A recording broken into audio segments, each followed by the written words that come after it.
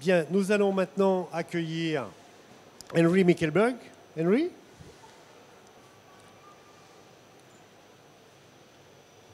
So, Henry, yes, this is going to change. Yeah. So, Henry, so you are coming from quality services, eh? You are working in quality, and one day, I do not remember why, you have to work on a modular hotel. And you like it quite much, and so you decided to change your business to become a company which is delivering turnkey hotels. So you work with different suppliers, and you have been working on a Citizen M hotel, already told about them. So I would like you to explain us what is your way of working, because you are not coming from company construction, and just explain us how you are working, and especially with this beautiful hotel you are building now up to 26 stories in New York. OK. Alors, merci à Pascal pour l'invitation et son équipe à bâtiment. Malheureusement, mon anglais est beaucoup mieux que mon français, mais je dois continuer en français. Je pense que c'est probablement en anglais, malheureusement, c'est probablement plus clair. Mais évidemment, tout le monde est très sophistiqué et plus intelligent que les Anglais. J'espère que ça marche bien. OK. So, we are SKYSTONE. We are delivering, ideally, turnkey, high-end, volumetric, high-rise hotels and some other student accommodation projects. But effectively, here we're talking about this project, which is the 6th Avenue Marriott AC. We've got a good relationship with Marriott for a while now, and this was right on the doorstep of our office. So we managed to grab this one quickly and try and get it over the line. So before we get into this, so this is a quick overview. I won't read it off.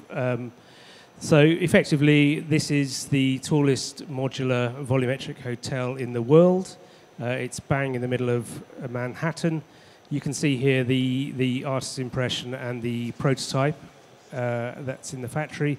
And that's the prototype which we then took to San Diego at the end of last year for a Marriott conference. So we are very clear about controlling the testing, validation, and inspections of the modules, and it acted as a very good test and analog to test any defects that we could feed back into the factory. Currently, we operate in the US on the east and west coast, where property is nice and expensive. We have a joint venture for UK and Ireland in MAC, SKYSTONE, with the MAC Group. We manufacture out of Poland, and we manufacture from Malaysia to cover the Australia and New Zealand markets. So we came out of some pretty interesting volumetric exemplar projects, some that went to volumetric, some that didn't. But effectively, myself and Joel Beaumont, we cut our teeth on Tower Hill and Shoreditch for Bouygues. And these were real learning curves for us, really interesting, really cutting edge. And these are some of the projects that we are doing in the States in various capacities. So we're very pragmatic. We've learned an awful lot of what went wrong and what we shouldn't do and what we should do. And that's effectively what we did. We just said, look, we're from a manufacturing background, from a nuclear background, from a production-based and also a general contracting, main contracting background. So we understand the whole project holistically. And that's how you have to approach this. We absolutely don't want to make the same mistakes twice. We realize that We don't want to force anyone to do anything. We just want to be civilized and use protocols and technology to manage every part of this. And frankly, it sounds a bit mean, but we can't trust anyone to do what we want them to do without making sure we absolutely know exactly what's going on. So, you know, it sounds mean, but that's the way it is. And we have to break down the modular components to the constituent parts of that modular remit and control those. And frankly, we just can't guarantee the quality and the integrity of the product unless we have complete, full, and transparent control. There's no nice way of saying that. You have to know exactly what's going on with every single little piece. And if you have one problem in a modular room, you have 200, 300 problems. So it's not worth, regardless of the contractual position, it's not worth the hassle. So, I mean, I could spend all day, frankly, boring everyone with this. The typical things that go wrong are, if it's not a right modular scheme, don't do it. And sometimes people do modular for schemes that aren't appropriate. A lot of stakeholders really don't know what they're getting into. Get the scope right, get the detail right, get the contracts right, deal with people that way, because that's the civilized way to deal with people. It needs to be a completely holistic, whole project approach, even if you're not doing the whole project. You have to understand every part of it. So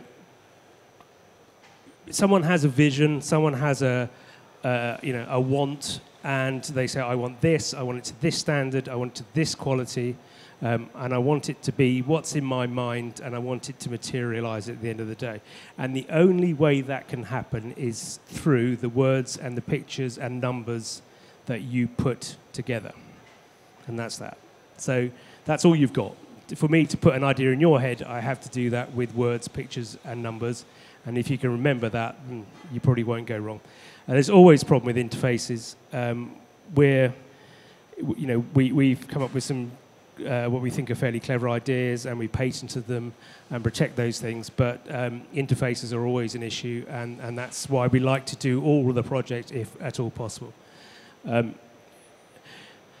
Again, production control, we're absolutely total megalomaniacal maniacs. We control everything that we can. And we also make sure that the methodologies that we have work throughout the project. So if you have a system of checking things in a factory, you have a system of checking them when they're delivered, in transit, and when they arrive, and that way you know exactly what's happening throughout, and you can compare at each stage how that works. So what we did was we set our business model to manage these risks specifically, and it's complex, but effectively the business culture has to be about total transparency. Don't put something in a module because you're against time, or it's there, or you haven't got something. We've experienced issues where conduit that's too small has been put into a module, thinking, well, it's only a little bit smaller, it'll be okay at the end of the day, and it causes problems again. You have 200 problems if you have one problem. So myself and Joel, learning all the things that we did, we mapped out a whole process. You need to have a process and a backbone for the end-to-end of this business. And that we call the PBN, which is a paint by numbers, which I'll move on to in a moment. But that you need a process that underpins everything. And you can see it in everyone's presentations here about the manufacturing analogy. It needs to be there. There are some beautiful technologies out there now, and they are game changers, and you have to completely incorporate them into this process because they are invaluable. And we use BIM hugely in the business, and we're not talking just about CAD, we're talking about full project BIM, and that's genuinely to cover different time zones and different people. This is how you have to do this. And of course, we make sure the scopes contracts is there and all the paperwork is to the nth degree, and you just agree things with people and say, this is what we want from you. Are you happy with it? And we always work in a negotiated manner. We don't competitively tender. We're there from day one. Ideally, a client will come to us and say, we want one of these. And we'll go, well, okay, we'll take that off your hands and we'll give you the keys at the end of the day. That's the ideal scenario here. Again, we're just trying to control everything that we can. So, I could just spend days going through this, boring people on this. So typically what happens is we take a client wants a product. It might be a Marriott branded hotel room. It could be another one. It could be a new client who doesn't have a brand, and we can develop a brand for them. And what we do is produce a SKYSTONE microstructure, which is the best name we could think of. And it's effectively an incredibly detailed CAD BIM model. And from that, you can get all the information that you'd ever want from this, down to the screws, every component part, where it's made, who it's made by, and what it complies with. And that way you can start from day one with a very, very detailed model, and then at 90% from day one, you'll have all the information to design and cost it and specify it. So that's really useful. And ideally, by the time you've done that project, when the model goes back up into our knowledge bank, we will have a 91% model.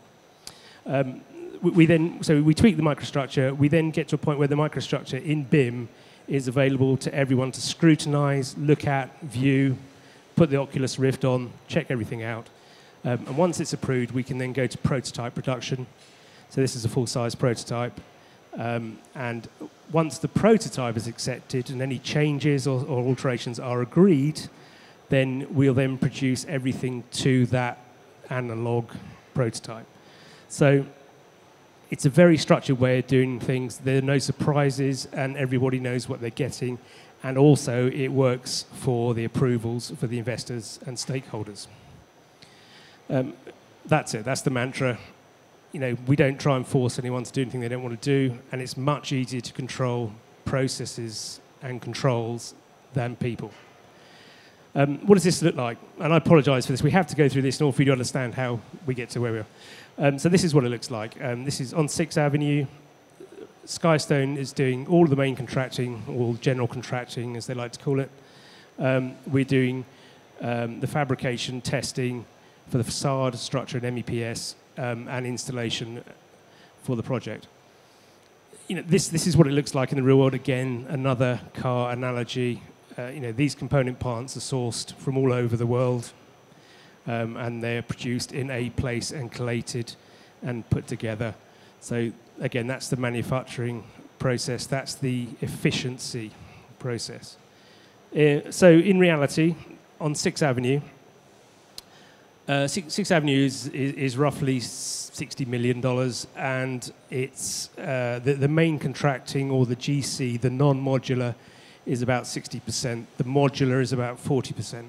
We're doing both, of course. So, and it's broken down this way.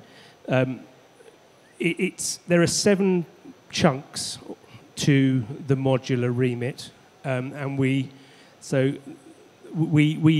manage all of them, and obviously we control all of them. Procurement is the largest part of that, and that's Marriott's global supply chain procurement to the brand standards. That's all the expensive pieces that go into the module. The steel cages are the second largest chunk, 18%. They're made by STP Elbert. The fit out is at DMD's factory in Poland. So we take everything we have, put it with the facade into DMD's factory in Poland, have our team there, and they fit out that module for us under our controls. Then we have transport, installation, those sorts of things. So when you look at the numbers here, it gives you an impression of that manufacturing mindset for that. Again, and of course, we own all the QA and accreditations, approvals for everyone in that chain. So our main controls are, we have a paint by numbers process, which is 16 stages. I could get into that. The microstructures are the fully comprehensive BIM models. And then we use BIM 360, which if you don't use it, just do it. It's amazing. We were using collaborative software and BIM. Now BIM 360 is up to its game. Just use it, covers everything. Everything's in one place. It's brilliant. And we have a SKYSTONE app that we've got. So again, if we've broken it down, you've got a complex problem. We put it into manageable chunks, and we can control them. And so the PBN looks like this. It's all mapped out. You don't need people who've done it before particularly. You can just give them instructions, and from this you can process map. And you've got different roles and responsibilities, and they look very different to traditional construction roles. And you can process flow diagram, and everyone knows what they're doing. So that's what we do. So that's what we do. If we're doing something without a PBN, that's the Mona Lisa. Can I draw one with the PBN? Yes, I can. That's the concept. So the BIM 360 platform is this. Everything goes into the BIM model. Everything. Cost, specification, conversations, agreements, change orders, everything goes into one place. And once that information, and this is, once you've got that, you can put information like this immediately from that microstructure, so you know exactly what it is, what it complies to, where it comes from. So we know exactly what things cost and what they comply with. And we can give you that information from day one if it's a branded hotel. So this is a quick overview of the SKYSTONE app. Crikey, that's loud.